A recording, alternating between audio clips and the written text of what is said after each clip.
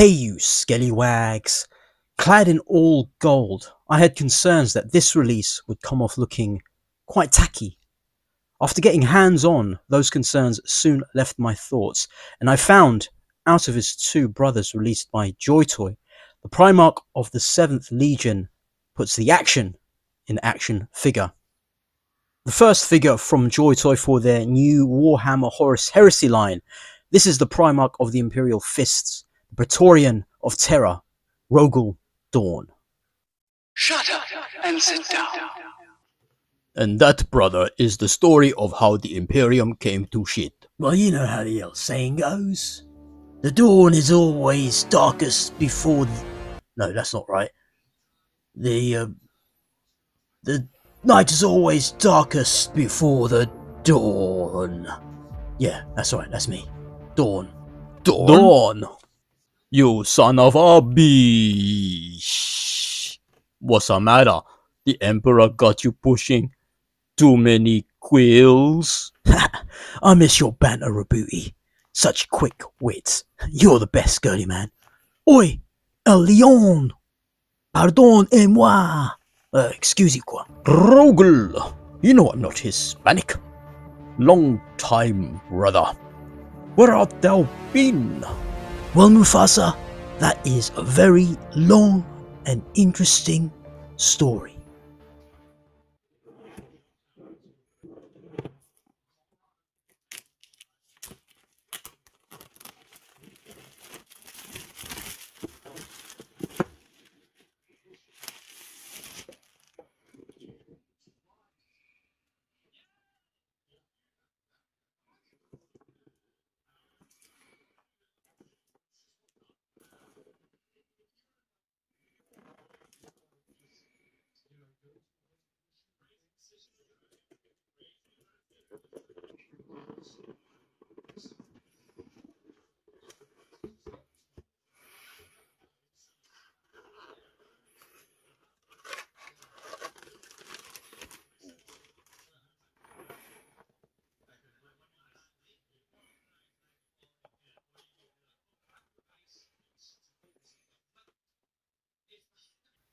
So let's take a closer look at ROGAL DORN.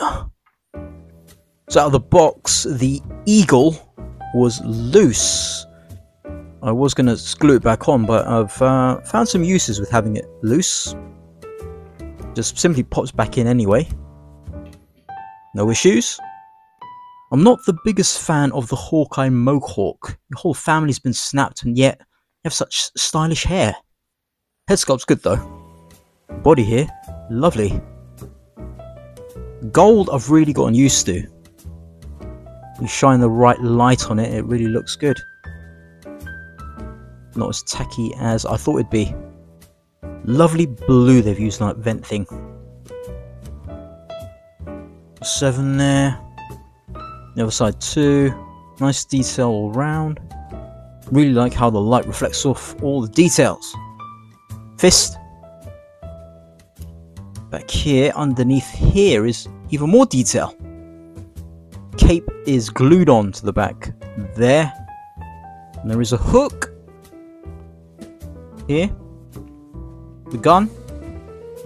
I'll show you how that works in a bit. Side skirting gets out of the way, no problem. Simples. Soft. Hot shot. Legs here look brilliant. Nice red studs. Side here. Some vent things in the back. Soles to almost match the lion. Awesome stuff. Posing is really where he shines. More fun than his brothers. New head articulation. Remove that. His backpack does pop off. Just like with a lion. Might get some kiki on that. There's a lot less hindering articulation.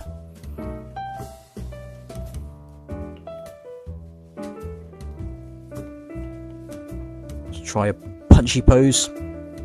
Utilize the butterfly.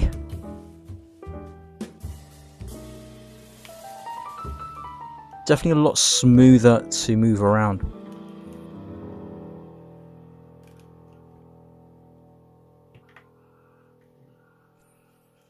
There, yeah, more like that. Looks pretty good. Really needs a soft goods cape. Oh, can even do, I'm gonna punch you before the punchy pose. Move those pauldrons. So nice. Get them right up there.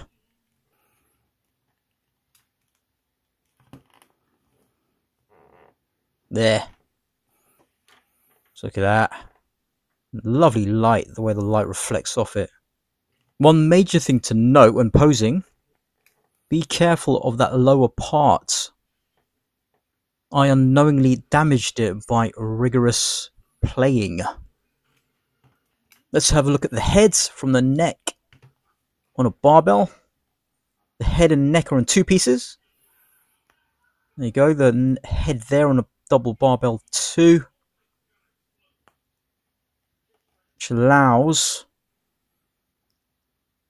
better range. Look at that, we've not seen this before. Pop it on there. Just adds that extra bit of range and nuance.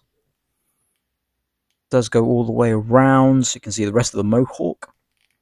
Removing the eagle makes it easier to do certain poses with the head going all the way up. The back arm can go up. Try and Superman it. The leg. He's charging at you. For the Emperor! He pulls it off. Move this. The arm on a barbell joint here will offer a little bit more range. Ball joint hinge on the shoulder we've seen before, of course. Move that. Maybe a bit stiff, so be careful. Arm can go all the way up. Same on this side, just twist the arm to get the elbow joint out of the way. If you push all the way, you can reach your full cupper. Got that butterfly joint, same as the Marines. The shoulder pad on, it looks good there. Very sturdy twist at the bicep. Splendid double elbow, look at that. So good. And the double barbell at the wrist. Oh, that's a first. Looks like the joint has come loose. Not enough glue in there. Oh well, that can still move around. Good range.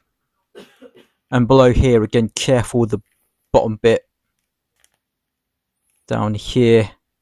Don't want to ruin the sculpting. Jean-Claude, not so great, but... There, look at that, Jean-Claude. Utilizing those drop down hips. Twist that thigh. Leg goes up. Back. Go up even further with the drop down. Look at that. Back there. Double bend at the knee. Go lower. Or higher there with the sort of single. But that's your range. Down is very good. Hee hee. Dorsiflexation is really good for the Moonwalker. And all the rest you get to with a toe. Let's get him ready to kneel for the Emperor. Get that leg back.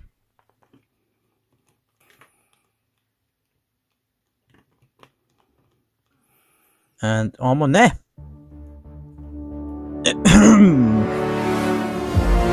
Dawn! You said you had a story to tell and just went silent. Dramatic pose, brother. We've been stood here in silence for several hours. We thought you dead. The only thing we could find after you went missing was this puny hand.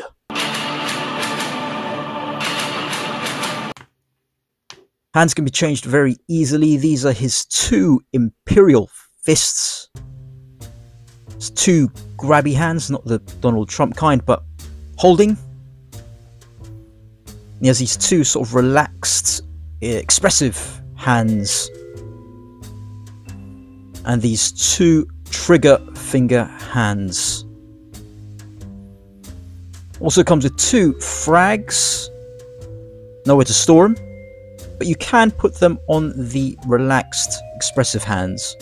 This is his bolter, the voice of terror. You can remove the magazine. No detail there, but clips in nicely. Dual barrel.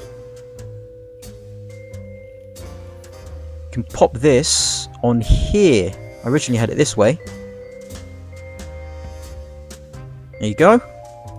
But checked images, and it's actually this way.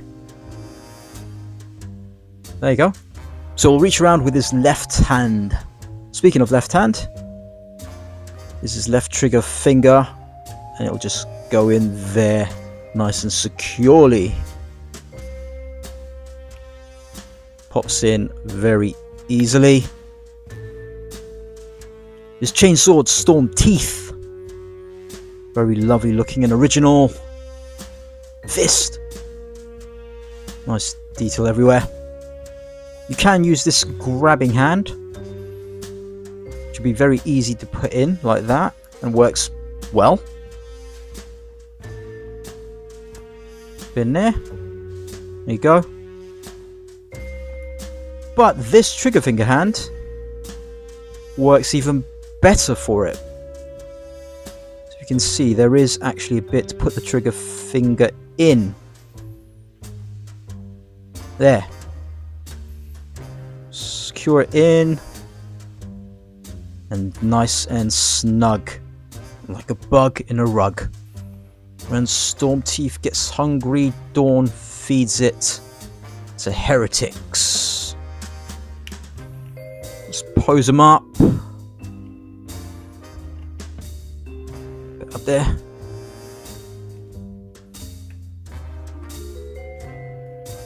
So revving his chainsword. About to slice and dice.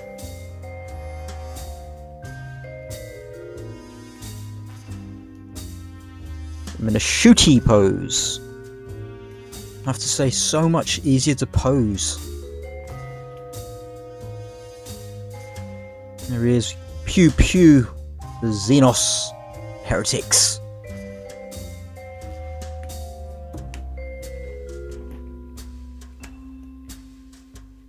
So you can't actually get him to cross his hands.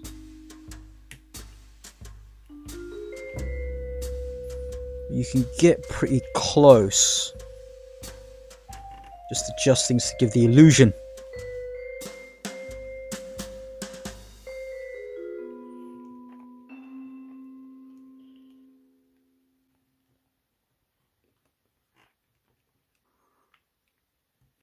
There, so I don't think that looks too bad. You can use the relaxed hands for more relaxed look. So, let's now move on to some comparisons. With Dawn's head being a bit bigger than Rebute's, I think he actually works quite well with Marvel 6-inch Spiral and McFarlane's 7-inch, the Batman with custom head. Sticking with McFarlane, I think Dawn would actually fit nicely into that Intercessor armor, and he towers over the Mythic Legion's Belphegor. This means that he makes your standard 4-inch 1/18 scale figure look tiny when stood against them. Cadian and Battle Sister right here. Rogal Dorn looks awesome with his 2 Primarch brothers, Lion L. Johnson on the left and Rebute Gilliman on the right. He is just a bit taller, and this is with all figures not utilizing the drop down hips. And here is the unyielding one reunited with his sons of the Imperial Fists. and meeting the Black Templars, obviously towering over all of these little fellas. As the first primarch and first figure from the Horus Heresy, I felt inclined to buy Rogal Dorn, check him out, but I wasn't really looking forward to him that much. I thought although he's got a lot of detail in his armour, he looked a bit plain in all that gold, and I thought it may come off as looking a bit tacky. But with his design being a lot simpler than Guilliman or the Lion, it means that a lot of his articulation is accessible, so it's a lot of fun to pose about and play around, and that neck, extra bit of neck articulation really makes a difference too. The lighting, as long as you get the right lighting on the gold, it looks amazing in hand and in pictures. Now he's a bit pricier than your average Space Marine, obviously, but I managed to get a good price for him, and in fact he is about the same price as the miniature. Actually, there's one last comparison I wanted to do with Custodes, and check the golds here. So this gold I quite like on the new Custodes, and Rogal Dorn I think just looks maybe a bit more flamboyant with his gold. So yeah, I'll leave you to judge. What do you guys think anyway in the comments? Let me know down below. If you like this video, click the thumbs up. For more content, subscribe. Oh, don't forget to check my links for affiliates and all that stuff. And I'll scale you later.